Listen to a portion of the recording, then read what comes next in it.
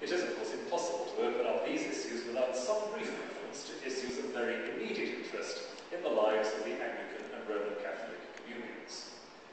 The image in the English language of mentioning the elephant in the room, which is otherwise invisible, comes to mind here. The current proposals for a covenant between Anglican provinces represent an effort to create not a centralized decision-making executive, but a community of communities that can manage to sustain a mutually nourishing and mutually critical life, with all of them consenting to certain protocols of decision-making together. As the harvesting book notes, Anglicans have been challenged to flesh out their rhetoric about communion through the crises and controversies of recent years. And this is simply part of a very able response that will no doubt continue for a good while yet to be refined and formulated.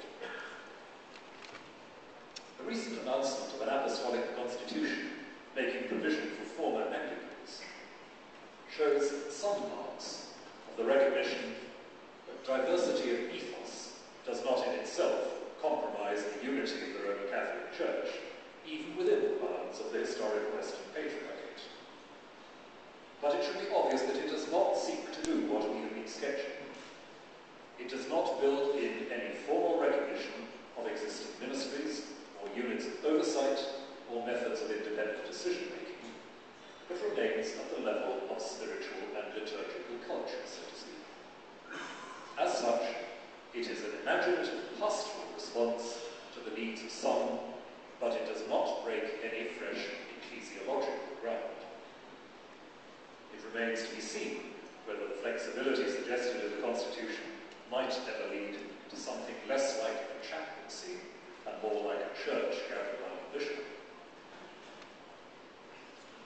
Then, as to the broad issue of local and universal Christian identity, much that has emerged from discussion involving Roman Catholics, Anglicans, and Orthodox has had the effect of challenging a simplistic opposition between the two poles, as if the choice were between a conglomerate of local and almost randomly diverse communities vaguely federated together and a monolithic global corporation.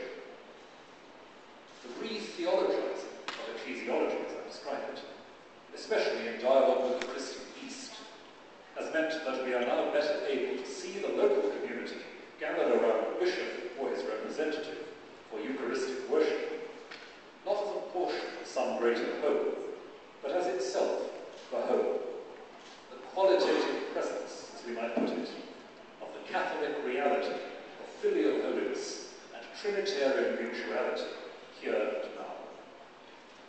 In one sense, it needs no supplement or validation from a wider institutional reality. In another sense, of course, it is itself, only as relating with other communities, doing the same thing in all times and places. To quote here from the Roman Catholic Reformed dialogue, it is only by participating in the local community that we share in the life of the universal church. But the local community without universality runs the risk of becoming a ghetto or of being arbitrarily dominated by individuals.